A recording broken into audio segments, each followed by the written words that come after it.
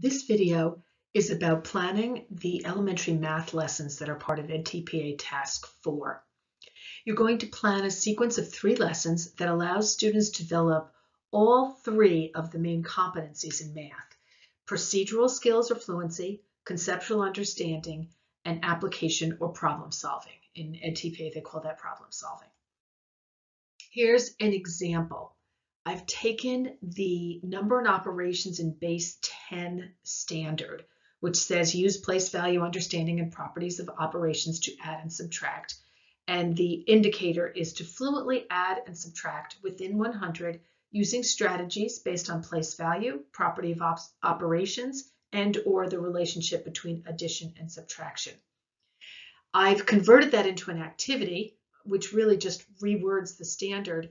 And then I've thought very carefully about the 3 aspects of this problem. So the conceptual understanding is that students are able to accurately change the number in the tens and hundreds columns when adding. That's the main concept that I want them to learn here. But they also need computational or procedural fluency. They need to be able to add and subtract accurately. If they can't do the procedural fluency, then they're not going to get the correct answer, even if they conceptually understand what they're supposed to be doing. And then finally, problem solving. And you can think of problem solving or application as, are they able to follow the steps to solve the problem? Because as math gets harder and harder, the steps in a problem get more and more tricky, really more and more sophisticated. So they have to be able to follow the steps in a problem to be able to solve it. So in order to accurately solve problems, students need all 3 of these things. This is the fundamental understanding of how to teach math. So we're going to use this to develop our lesson plans.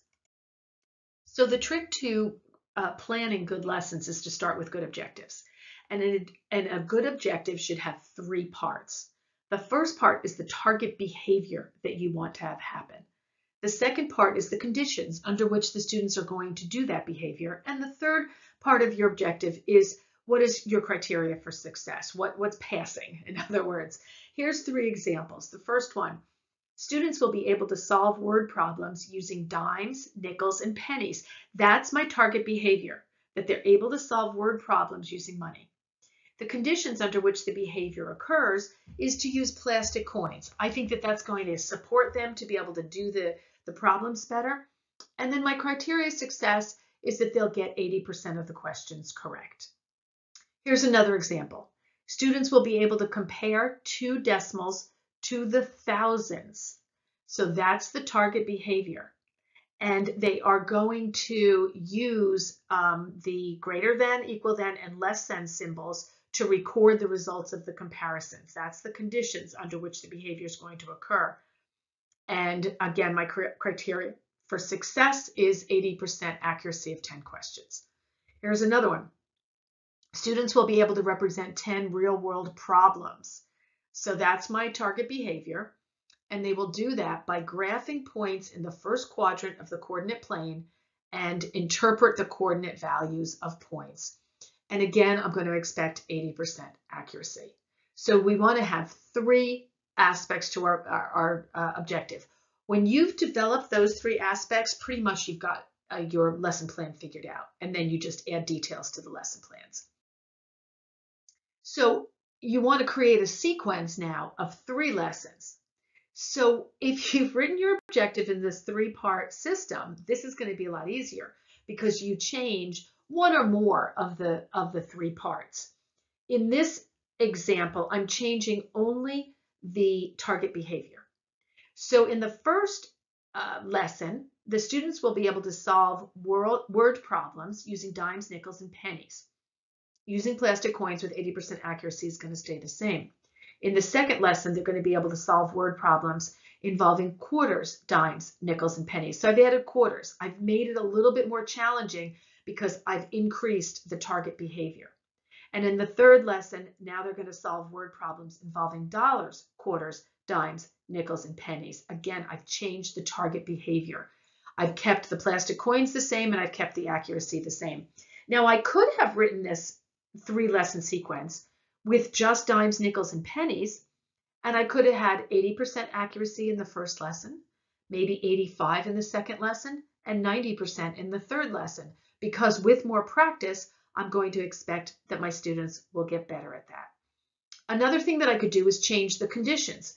Perhaps in the first one, they can use plastic coins and counters.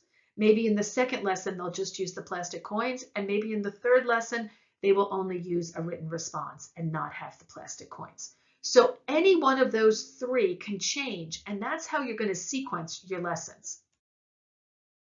Once you've got the sequence thought out, you're going to use this template. It's called the Learning Segment Overview. That's the title of it in the edTPA files. And you just are going to cut and paste your information here. You're going to put in the central focus, which is just the overall idea that they're getting at. That'll come from your standard. You want to start with the standard.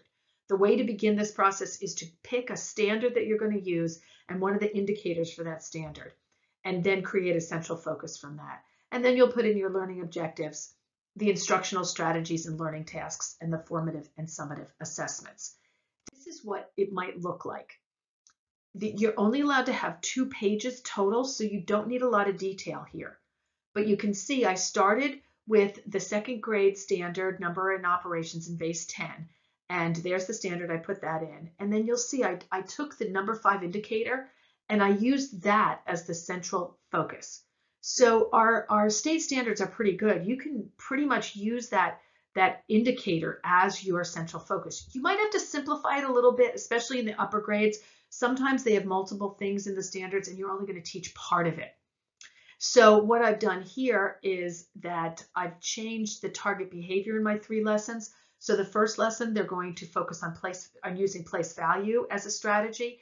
In the second lesson, they're going to use place value and property of operations. And then in the third lesson, they're going to use place value, property of operations, and the relationship between addition and subtraction. And you'll see that's my 3-part learning objective there. Make sure you have the 3-part learning objective. That's very important. And in your instructional strategies and learning tasks, this is what you're used to. Put in your anticipatory set where you review and get them ready for the lesson, modeling guided practice and independent practice.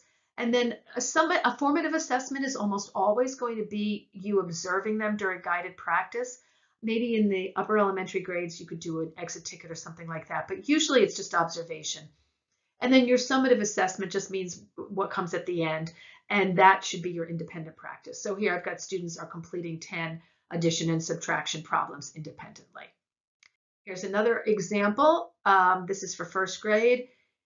The students will be able to analyze and compare data shown in a picture graph when each symbol represents one. And again, you can see how she put in anticipatory set, the direct instruction, the guided practice, the independent practice, and the formative and summative assessments. So that's about the amount that you need. You want to come to filling up most of the second page, maybe not all of it, but most of the second page.